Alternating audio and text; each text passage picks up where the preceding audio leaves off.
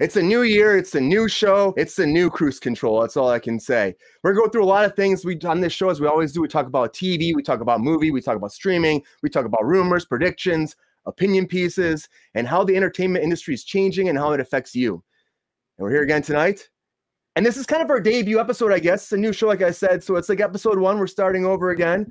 But I have with me my co-host for this evening, Miss Sabrina Vittori. Sabrina, welcome to the program. Hi, thank you so much for having me, Brian. Thanks for being here. How's your day been today? So far, so good. First day back at work after a little bit of a break for the new year. Happy New Year, by the way. Happy New Year. Sabrina is an actual actor, writer, producer, and she works at Hawk Anamorphic, where you get all your rental needs for all your lenses of any need for any film set. So check it out, everybody. Also joining us today, for the first time here on Kruse Control, is Mike Casey. Mike Casey, welcome to the program.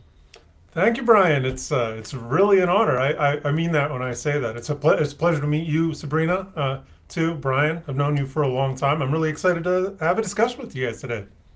Yeah, we're excited to actually have you in the program for the first time. Hopefully not the last time. As Kruse Control is going to be now, we're going to be changing guests from here and there. So maybe it won't be the same person every day. Maybe it'll be Sabrina and myself, or who knows. We also have a new person tomorrow named Jacob Rollin will be joining us, one of my buddies too. So to meet him tomorrow. But Mike is here. Mike, tell us about yourself a little bit. Like, what do you do? Why are you in Kruse Control? What's going on? Tell me. Why am I on Kruse Control? That's a super good question. I work in a laboratory in Wisconsin. I worked very peripherally in the movie industry and TV industry about a decade ago.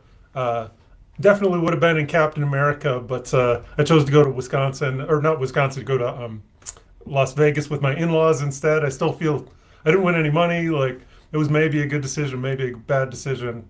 But anyway, yeah, that's kind of what I've been up to. I'm a laboratorian these days. And you also do voiceover work too, Mike, right? I do voiceover work. I probably should have mentioned that before. Yeah, looking for gigs for more character work. Always doing audiobook stuff. Yeah, I got my